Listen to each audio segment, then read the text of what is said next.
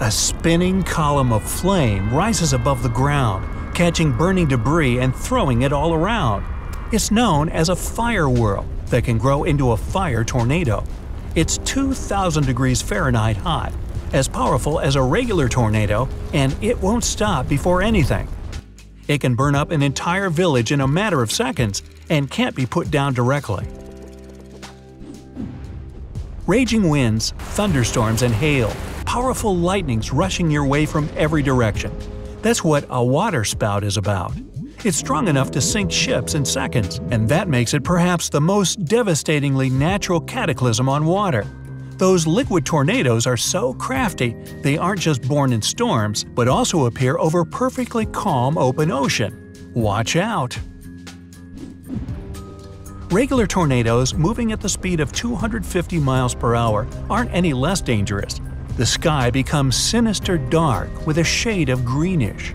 A funnel of crazily spinning air stretches from the thunderstorm and all the way to the ground. Hail the size of golf balls often comes with it. Sounds like a train approaching your way.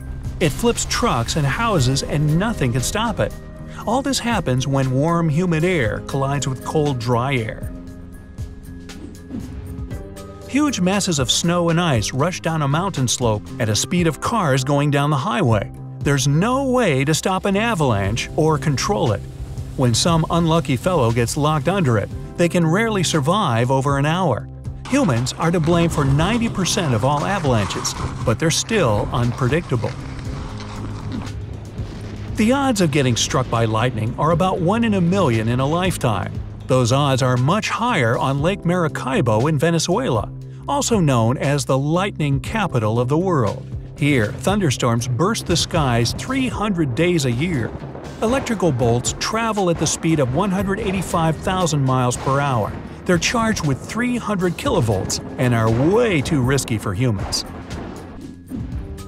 A river of debris and mud, known as a mudslide, is rushing from a mountaintop onto the city.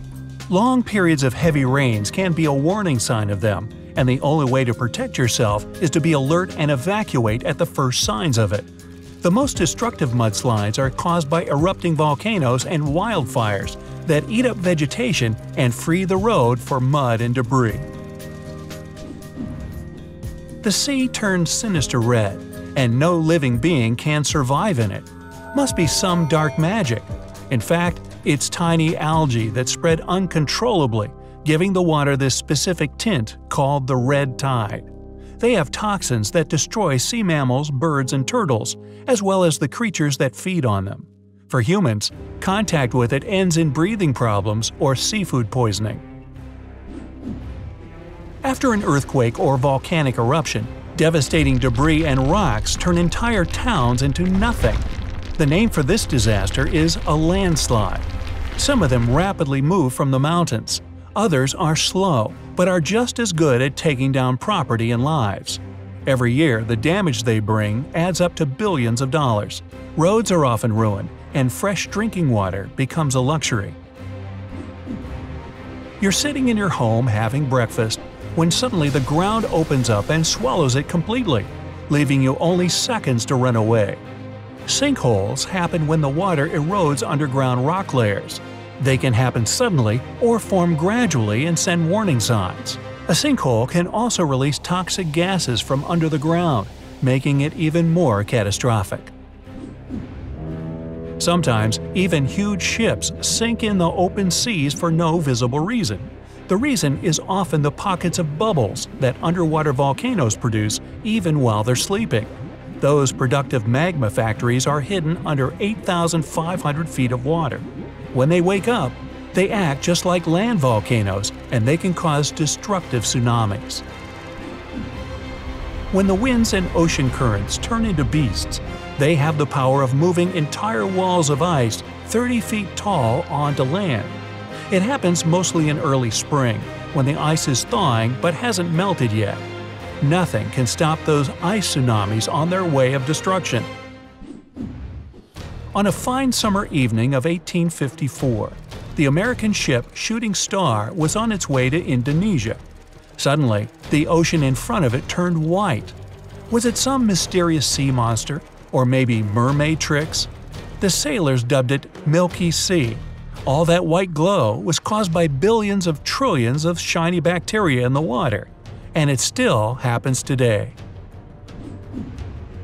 Powerful storms and cyclones can turn the sea into a giant bath filled with foam. When that foam moves ashore, it fills a whole town. Luckily, foamy storms are extremely rare. They might look harmless, but have the power of destroying property, causing floods, and taking lives. Plus, they bring a scary surprise of sea snakes on land. It spreads in a matter of minutes, covering huge areas with its hungry flames.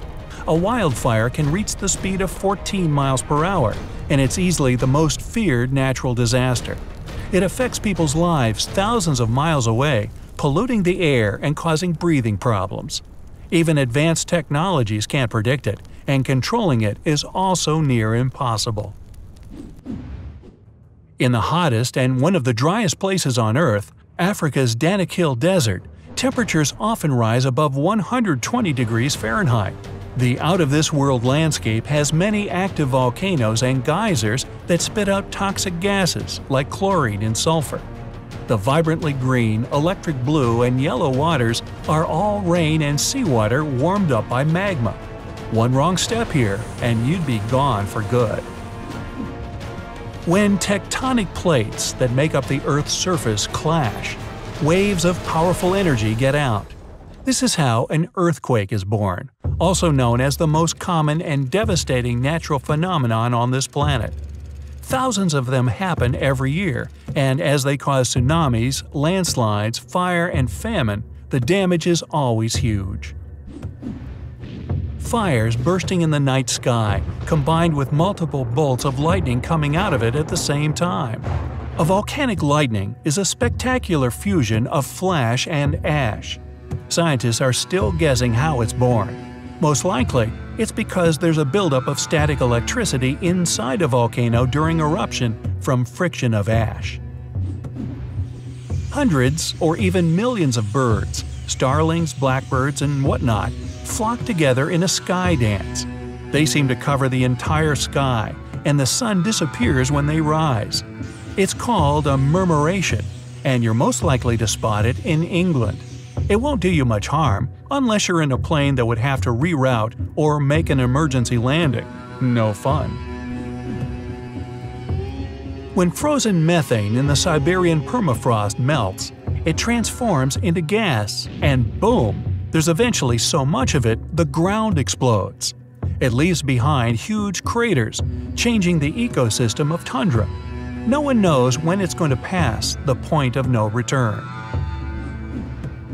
There's a bright red lake in Tanzania called Natron, and it seems serene and peaceful. But don't be fooled. The shallow waters of this place are so alkaline, they burn like sulfuric acid. In fact, any living being that's not adapted to such conditions is doomed. If you just want to see it, you won't be there too long. The odor of hydrogen sulfide it evaporates is unbearable. Well, that stinks.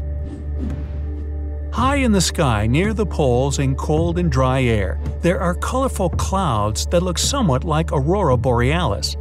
The beams of the rising or setting sun are glowing through the clouds when they float above it. It looks gorgeous and harmless, but is in fact a factory for chemical reactions that slowly destroy the Earth's ozone layer. A wall of quickly moving sand, dust, and dirt covers the sky. It's hard to breathe and impossible to see a thing. Dust storms or sandstorms mostly happen in arid regions, bring lung problems, can carry spores of infections, and mess up the infrastructure. If it ever catches you driving, your best bet is to stop and wait for the storm to pass. There are things that look dangerous but aren't so in the least. One example of this? Every once in a while, red rain falls in different parts of the world. It leaves behind a thin layer of reddish dust on cars and buildings. It looks sinister, but in fact can do you no harm. The sand it carries from the Sahara gives it this shade. Penitentes seem like creepy white fingers spread across high altitudes in places like the Atacama Desert in South America. In reality, they're made of snow and ice and are perfectly harmless. And this is a good place to stop. Nice to end on perfectly harmless.